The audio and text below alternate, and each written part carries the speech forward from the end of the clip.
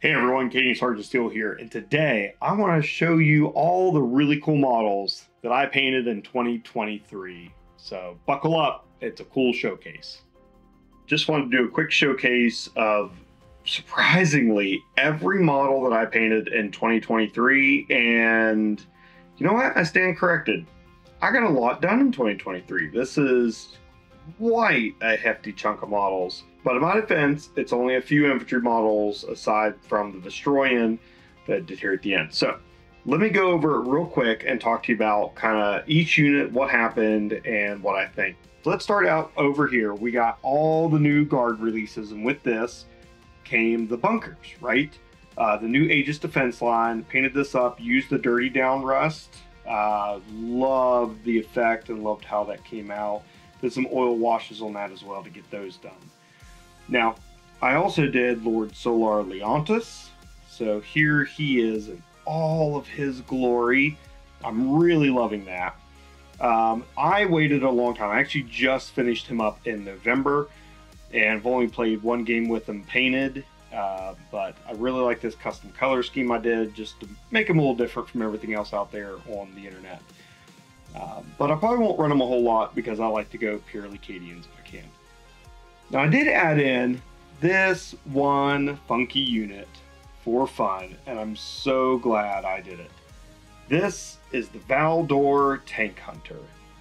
It's not very good right now in 10th. Its Forge World rules are not very well written. It's supposed to be able to like just absolutely obliterate something like a Baneblade, and it doesn't. But it's a really cool looking model, and I'm so glad that I got this painted up. Now, continuing on with the new release of guard models, we have a Rogaldorn and another Rogaldorn, and I started these in 2022 to be fair. Just didn't get them done until 2023. That's actually going to be a theme here. I started a lot of this in 2022, didn't finish it until 2023. But I have a painting tutorial on both of these. It's my most recent vehicle painting tutorial, and you can check that out. If you like the look of the Valdor better, it's the same thing except you skip the camo pattern stage. It's really it on that one. So, but I do have a tutorial available on this. I also have a magnetizing tutorial on the Rogaldorn. So check those out if you're interested and you're still working on these models. Next, I did a Hellhound, and it's fully magnetized, so I can swap out everything on it, which is really, really exciting. I've actually run it as a Devil Dog in a battle report against Slider Games also, so check that out. 3 Sentinels. Now, interchangeable between Armored and Scout, in case you all didn't know that.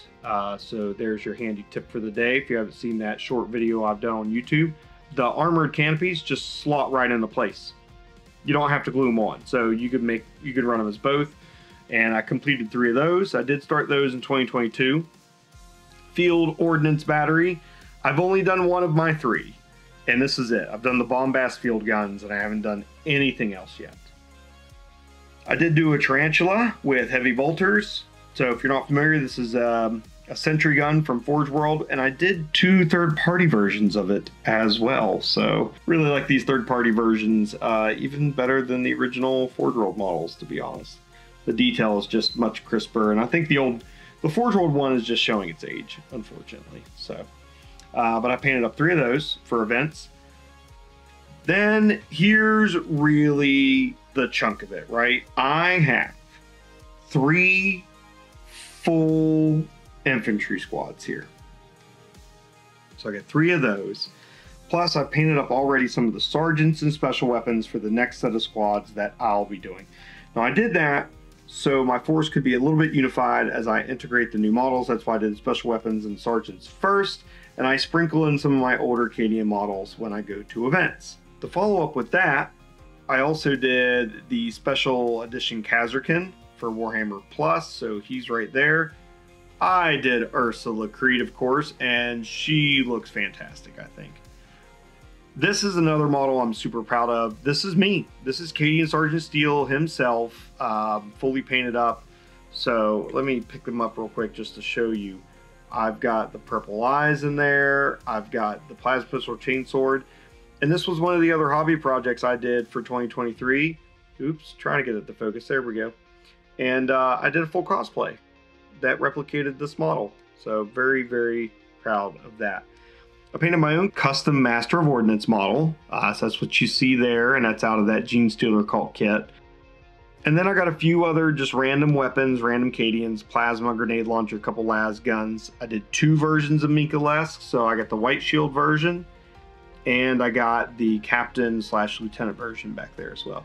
And of course, a commissar, although I don't really use them. Not because I think they're bad, I actually think they're okay, but because I don't think they need to be around Cadians. After I read the Fall of Cadia stuff, I wasn't too thrilled with how commissars treated Cadians. So, or it was Cadia Stands, yep.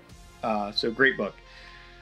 I also painted up, don't judge me, a squad of the Blooded, the Renegade Guard, and that now gives me 24 fully painted Blooded models and Renegade Guard. So I am working on a small Renegade force just for funsies, doing that.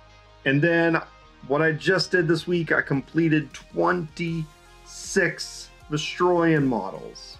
So these are out of production, old school Guard models, and I now have these completed as well.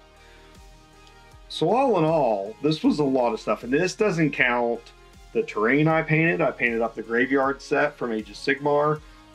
Very excited about that. Painted up a ton of stuff for the local shop.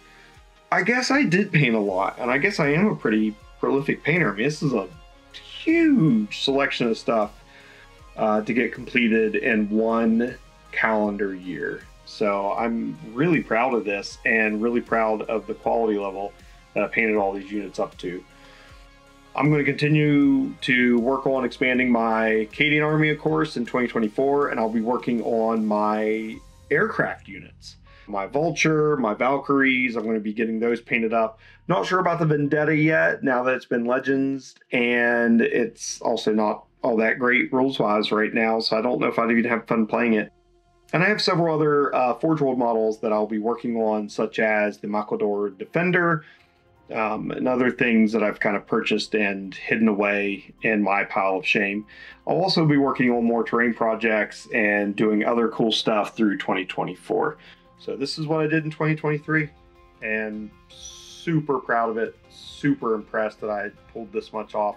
But please do remember, I started most of this, all this new Cadian stuff started in 2022.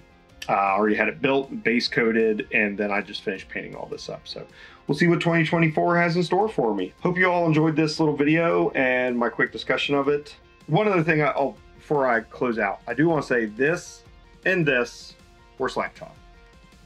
No kidding. The Blooded and the Vestroyans were slap chop, and that helped me get them done even quicker. Okay, so I hope you enjoyed this little video, and I hope you have fun wargaming.